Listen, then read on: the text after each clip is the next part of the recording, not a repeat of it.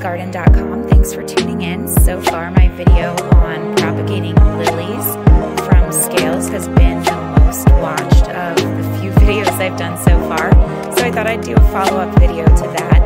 Just another fun and easy way you can propagate the lilies that you're already growing in your garden. Now, we're in October already here in Pennsylvania, and I was just cleaning up my gardens a little bit for fall. You can see some of the bulbs actually work their way to the top of the soil, and they're sticking out a little bit. So I just wanted to talk about a few things here.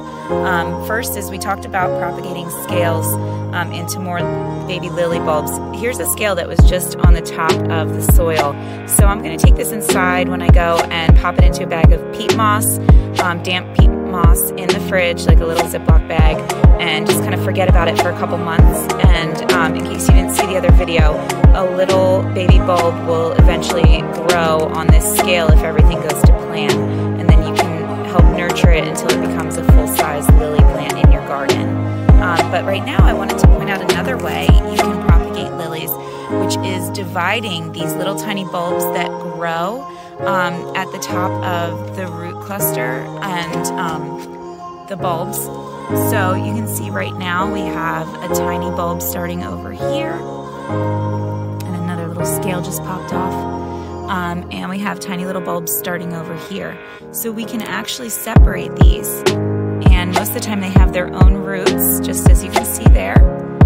And you can plant this in a different part of your garden if it's still warm enough that the roots can acclimate.